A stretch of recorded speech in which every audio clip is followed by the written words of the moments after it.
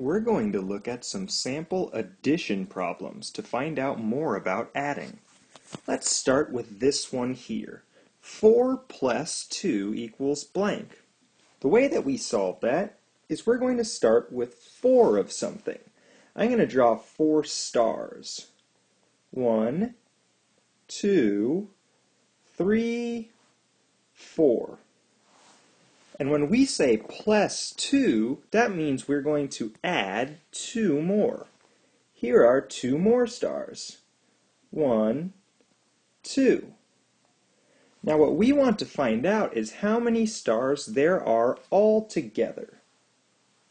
And the way that we do that is we count how many stars there are.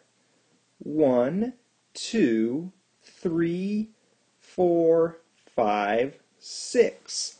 So if we start with 4 and we add 2, we'll get a total of 6. Sometimes you might have a problem like this. Blank plus 3 equals 5. Now here we know how many we end up with. We end up with 5 stars, or whatever the object may be. We end up with 5 of them.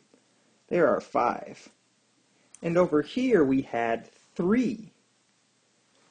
So if we started with 3 and then we added this number, we would get a total of 5. Well, if I were going to add these over here, then these 3 would be the top 3 right here, which means that we would still have 2 left over. Well, these 2 stars would be the very beginning, so we could see that 2, 1, 2, plus 3, 3, 4, and 5 is equal to a total of 5.